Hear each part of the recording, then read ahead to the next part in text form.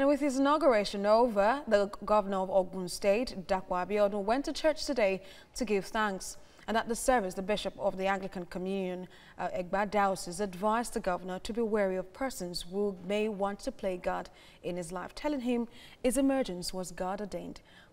Kazim Olowe has the story. It was the concluding part of his inauguration program, and the venue of the Thanksgiving was the St. Peter's Cathedral, Ake Abeokuta.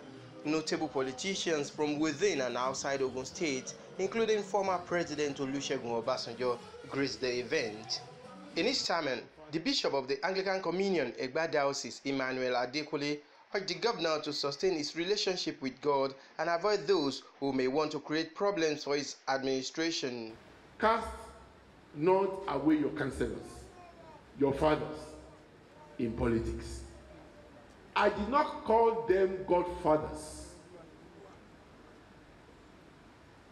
I'm not calling them godfathers. I call them fathers in politics. Nobody should take the position of God in your life.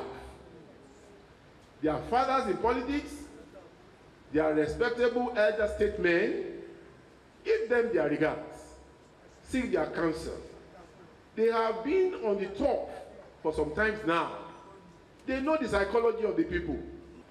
Beware of godfathers that believe and take politics as business. Speaking on good governance, the bishop appealed to him not to compare himself with anybody, but to set his own goals and work towards it. He urged him to focus more on education, rural development, and welfare of workers. But there is also the need to establish more secondary schools and build more classrooms to decongest all our schools. There are some schools that they have more than 150 pupils and students in the classroom. And that is against the 25 pupils of students recommended by UNESCO. Now, please, you can take advantage of the model school by completing those other construction. To immediately look into how to upgrade, rehabilitate, repair our rural and township roads. The reason why we have chosen to go the Department of Public Works route is because it will allow us to begin this work speedily and expeditiously without the need of having to award third-party contracts.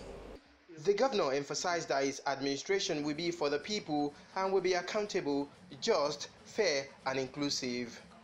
Kazim Olowe, TVC News, Abeokuta, Ogun State.